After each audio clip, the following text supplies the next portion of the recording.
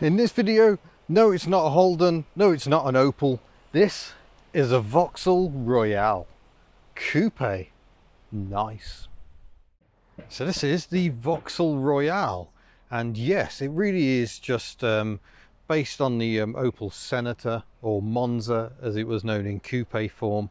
And the front end will be very familiar because it went to Australia for the VB Commodore. The first of the Commodores was based on this platform, albeit with Holden's own engine. The underpinnings of this car are Opel Rekord E. That generation of Opel Rekord we got in the UK as the Vauxhall Carlton. That had a beam rear axle, albeit quite well located, whereas the Senator and Monza, and therefore the Royale and Royale Coupe, have a trailing arm independent rear suspension. It's a very striking car, I think. No rear wiper, it seems. Perhaps they didn't deem it a requirement, but there we go. Royale Coupe. Really, there is not any Vauxhall in this car at all. It is pure Opel. And it replaced the FE Victor, which had become just a plain VX 2300, I believe, by the very end of production. And quite a sad end, really. I don't think the FE really gave enough. I don't think it was quite good enough, and ultimately Opel would triumph. General Motors consolidated its European efforts, and Opel got the preference, and all future Vauxhalls, as well as a couple before this, were just pure badge engineering. The Vauxhall Cavalier Mark I, the Vauxhall Chevette at least had a hint of Vauxhall styling with a different nose treatment to their Opel brethren, but the only difference here is the grille. There are headlamp wipers, but straight away I'm going to tell you they sadly don't work. And yes, I am massively disappointed about that fact. So regardless of the fact it isn't really a Vauxhall, I think it's probably worth having a bit of an explore around, because these are very interesting cars. And the specification is nothing too extraordinary. We've got McPherson strut front suspension, as I've mentioned, the semi-trailing arm rear, but really it's all about the interior. If you want a time warp, this really is it, because look, wholesome velour, more luxurious than leather in my book, and lots of what I assume is fake wood. I suppose it could be real wood. Maybe it is real wood. It doesn't feel quite as plasticky as I first thought. Yeah, it's all going on in here. I've got a Vauxhall badge and horn buttons aplenty. We've got stalks are all on this side, wipers and indicators controlled by one stalk. I think that one's lights maybe, or is that column adjust? Oh, that's steering column adjust. That's good, because I was finding the wheel a bit high. That's quite advanced. But yeah, look at this. It's pure 1970s, and I'm not sure necessarily in a good way. It's very clearly inspired by America, I would say, and the American dashboards of Cadillacs, and yeah, nice push button stereo cassette player, sliding heater controls, which would be seen again in 1980s Vauxhalls and Opels. The Astra and Cavalier would have very similar markings, but yeah, a world of luxury, not in the finest fettle, but you know, this car's getting on a bit, and it is supremely comfortable. These seats are absolutely amazing. I could definitely sit here for a long time. Got electric windows, which sadly aren't functioning brilliantly on this example. Apparently I have to help up the driver's door if I feel like moving it. But yeah, I've got a sunroof as well. He's never been brave enough to open the sunroof. That sounds slightly broken. I'm going to leave it well alone. We should jump in the back, I think, to see what life is like there. But really, it's all about the front. I'm not sure you'd buy a Royale Coupe for transporting people. Look at this lovely period correct markings, but I'm going to have to pause temporarily because I can't get in. Let's try that again. There we go. Enormous doors, not very supermarket friendly, and I bet these would have had plastic end caps on originally. It seems to be missing now, but still plenty of wholesome velour back here as well. And oh, apparently I've got to release it to get it back. And I think this seat is a bit too far back. I think there would be a bit more leg room, seems a bit more over there, but look, I've got a grab handle, I've got a window which opens, although quite how you're meant to reach that catch I'm not sure. And of course you've got this big tailgate glass, so it's quite hot. The seat does fold down, but claustrophobia is getting the better of me, so I'm going to step out and go and grab the key and we can have a look in the boot. It's not actually too difficult to get out of. Just slide that seat back again, there we go. I wouldn't say the build quality is first rate in this car, but nonetheless it's characterful. And I've got to press that button to release the key, which is all a bit peculiar. Now we should be able to get into the boot. Oh, there we go. The key only works one way, it turns out. But if we lift that up, there would have been some elastic, I think, to lift that too. It's a very shallow boot area, but and there's some intake trumpet in there, which is interesting. But yeah, you don't buy your Royale Coupe with out and out practicality in mind. Those boot struts are, oh, mighty impressive. Right, let's see if we can find the bonnet release and we'll have a look at the engine. Oh, having had my day slightly ruined by a noisy road sweeper that just entered the car park before I'd done the engine shots, we're going to carry on anyway. Set it into the column up here somewhere. It's quite high up on the column. The hazard switch is down here, by the way. Out of view, push that in and that ticks away. Here we go.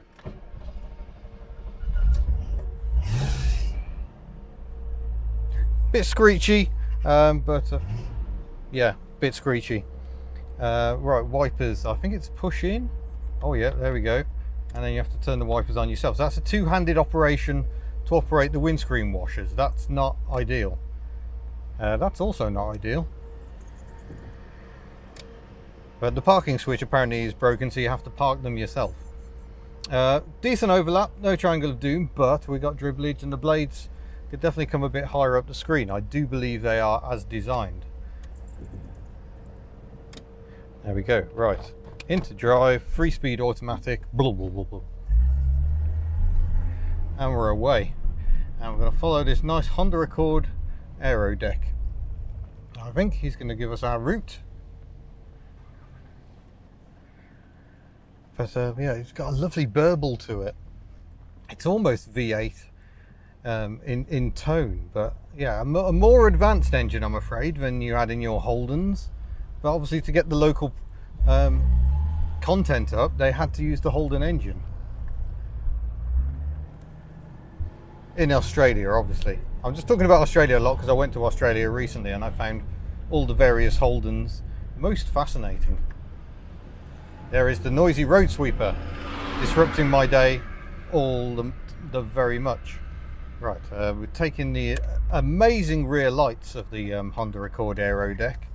Very pretty car, and there is a separate video upon that car.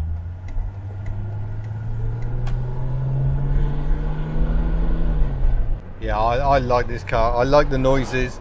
I like the acceleration. It feels quite urgent, but although this 2.8 litre engine does have a carburettor, the 3 litre had fuel injection, so that was the one people wanted. And then more specifically in this body shell, the Opel Monza GSE was the range topper towards the end of production. They facelifted the front end. The rear lights changed from being smoked red to smoked black. A very fine looking car. And these big Vauxhalls and Opels are very well supported in the UK by a club called the Autobahn Stormers. So, and that is what they are. These are cars for covering distance.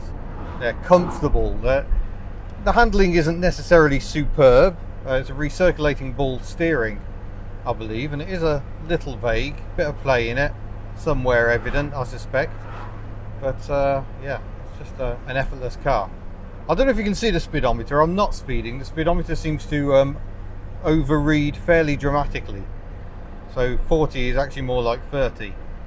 But yeah, it's just very nice, effortless, comfortable, wafty experience. Oh, 40 limit.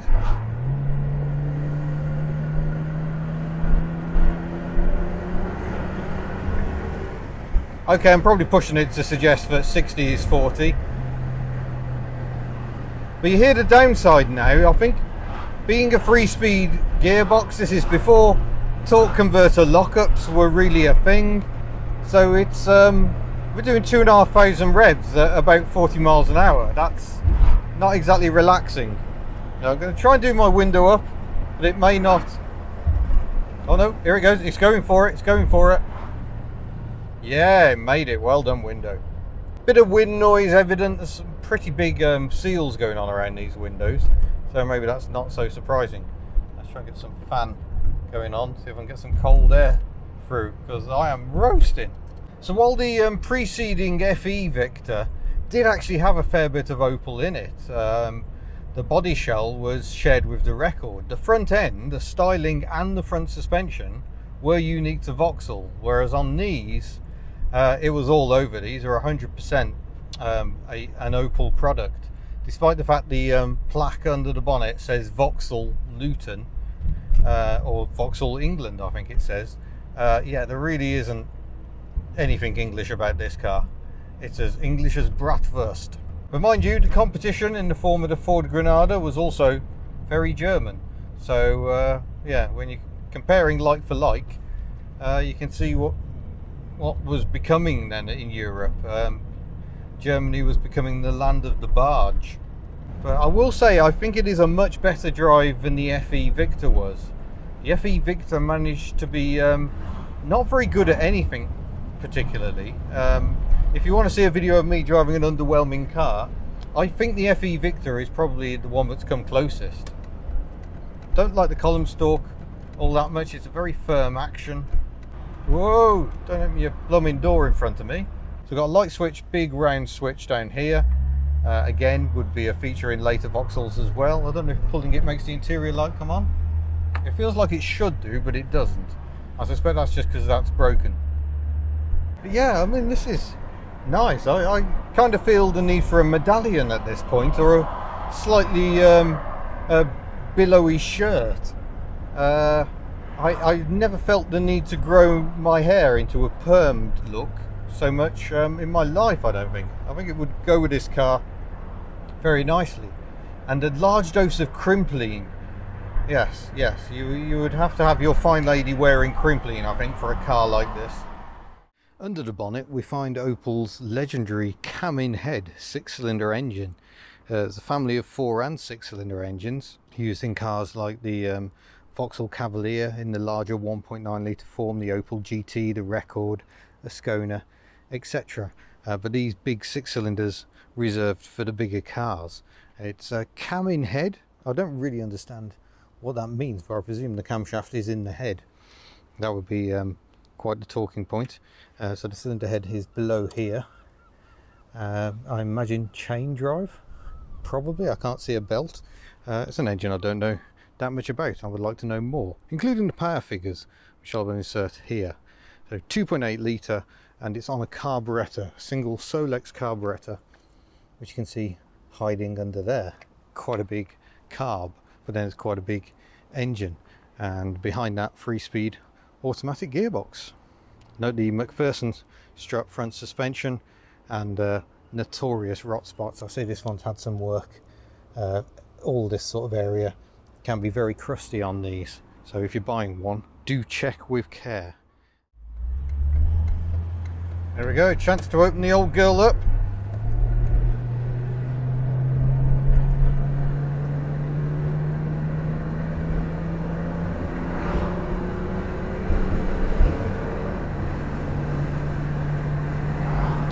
Yep, wouldn't describe her as overly brisk. Oh, and now the windows are broken. I can't do the windows up. Oh, here we go. Telling that we're struggling to keep up with the owner's Honda Rekord Aero deck there. I think we're discovering just what the difference is between 1970s and 1980s. Of course, 4-speed gearbox in the Honda, plus a torque converter lockup. So overall the gearing can be set that much lower.